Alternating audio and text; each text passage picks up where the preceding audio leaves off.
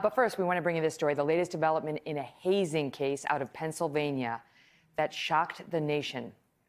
Prosecutors in Center County announced yesterday the discovery of a key piece of missing evidence in the case against Beta Theta Pi fraternity members at Penn State, leading prosecutors to file involuntary manslaughter charges against 5 fraternity brothers, among 17 total charged with a range of offenses, including tampering with evidence, all stemming from an alleged hazing incident in February of this year at the fraternity. It is a tragedy investigators say involved a lethal amount of alcohol, an intentionally deleted video, and a 19-year-old who lost his life. We're making holiday plans without our son Tim because of your actions. Timothy Piazza was a sophomore at Penn State, a football player from New Jersey who was pledging to become a member of the Beta Theta Pi fraternity. But on February 2nd of this year, something went horribly wrong during a fraternity party, and 2 days later, Piazza was dead. We have spent the past 8 months wondering, how can this happen on the campus of Penn State? The visions of him lying in a hospital bed, battered and bruised and on life support, looking as if he got hit by a tractor trailer, make no sense. The district attorney's office says new surveillance video, manually deleted by a fraternity member but now recovered, makes it clear what happened. DA Stacy Parks Miller says the video from the frat house basement shows frat members pushed dangerous amounts of alcohol on pledges in a drinking marathon called The Gauntlet. She says the new video shows 18 drinks were provided to Piazza alone by fraternity brothers in less than 90 minutes, causing his blood alcohol level to reach nearly 5 times the legal limit. The basement video was allegedly deleted as the investigation into Piazza's death intensified. The Commonwealth was able to ascertain new criminal acts from the evening of Tim Piazza's death. And as a result of the conduct on that video, we are today announcing the filing of new charges from brothers from this fraternity. The FBI painstakingly worked to recover this video over the past several months. It could now result in at least some of the fraternity brothers going to prison. Piazza, an engineering student, fell headfirst down the stairs during the night of his party, ultimately suffering traumatic brain injuries, a collapsed lung, and a ruptured spleen. Prosecutors say critical time was lost because after Piazza's fall, fraternity brothers waited nearly 12 hours to call for help. Now, say Piazza's parents, justice for the loss of their son and for others caught up in the crosshairs of hazing on college campuses may be within reach.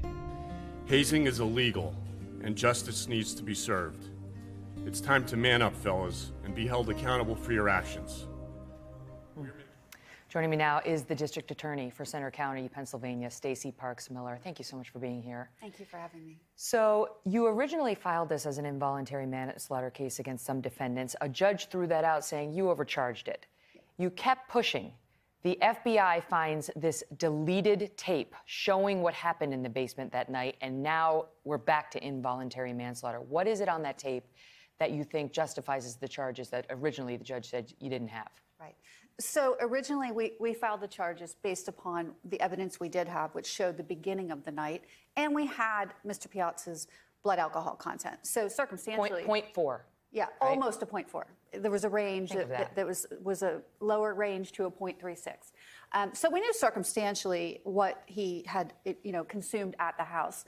And so we were confident going ahead with that. But since then, we learned the second half of the tape, which we thought never actually was created, was in fact created at another part in the house and deliberately deleted. So now we have that so we can show every moment of the night and we don't have to rely on circumstantial inference. Can you tell us what it shows? Yeah. So we filed the charges, and it's already public record that it shows that, he continued to be given alcohol by the brothers. So there can't be this argument that, well, after the beginning hazing incident, he went off on his own in the house and drank alcohol on his own. It shows the continuation of the hazing experience, that he never once went and got alcohol on his own, that the brothers all continued to give him the vodka handles and give him beers and give him wine bag drinks. And so he had, over 18 drinks in 1 hour and 22 minutes, putting his alcohol level up to that amount before he fell and suffered the brain injury. How important are the text messages going to be in this case? Because it's emerged now, this is from a preliminary hearing that occurred in July 2017, that one fraternity member texted to the other, erasing the cameras could be the look, as long as no one found out. And the other one, Braxton Becker, the house manager, responded, I think the exact same thing. Has he been charged? Yes, Braxton Becker has been charged. He is the one that is charged with deleting the video. And the reality is that we had always wondered, we had the beginning video and we had video of Timothy when he was injured, and they both were, we thought, compelling, and we thought, why would somebody delete the middle part? What could it show? And now we know, it's our argument, that's why they deleted it, is that it shows the continuation and it shows the continued hazing. So, yeah, the text messages are extremely important, always are, forensic evidence, and the individual that we charged is in that one conversation talking about deleting the video. The critics will say it's still not involuntary manslaughter, that this is something, you can charge hazing, you can charge, providing alcohol to a minor, but to prove involuntary manslaughter, you have to show their actions were a direct cause of injury or death, and that it was foreseeable that serious injury or death would occur. These guys are going to say, we gave him drinks. I didn't know how many drinks he had before I gave him the one. Yeah, that's an interesting idea. However, we also already have an expert opinion from a pathologist, and this was already part of the public record, and that pathologist said that the alcohol alone was fatal before the fall, so we don't even need the fall to show that. And then we argued at the first preliminary hearing, you ask a third grader, if you give someone 18 drinks over an hour and 22 minutes, what's foreseeable about that? But how do you prove that the guy who gave him 18 knew about 1 through 17? Because we had strong evidence, and this is already part of the public record, that they had been doing this ritual for many, many semesters. And so it was a planned activity, and they all come and volunteer for it. It's the same activity over and over. Quick question for you. So you are about to leave your post as DA. You lost your re-election bid. Yeah. And the new guy coming in behind you apparently has not made a public comment on whether he intends to pursue these charges. Correct. Is this case in danger of going away?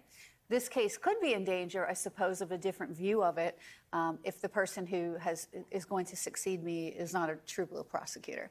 But I think that the Piazzas would stand for no less, and I frankly think the public would stand for no less. This is a case that requires attention and requires justice, and I think that if he doesn't feel it in his heart, he'll feel it as a result of the duty that job imposes on him. I mean, the hazing that we've seen on college campuses, which too often results in serious bodily injury or even death, it has to stop. It has to stop. It has to stop, and it's not just about getting a buzz in your college frat house anymore. People's lives are in danger. We've seen it happen too many times. Thank you for being here, Stacy. Thank you for having me. I want to tell our viewers that Penn State says it has shut this fraternity down. It has already disciplined 32 individuals, and it adds student safety is our priority, and we will continue to hold accountable those who are found to have put the well-being of others in jeopardy. We should also note that those previously charged in this case have denied all wrongdoing. Hello, Today fans. Thanks for checking out our YouTube channel. Subscribe by clicking that button down there and click on any of the videos over here to watch the latest interviews, show highlights, and digital exclusives.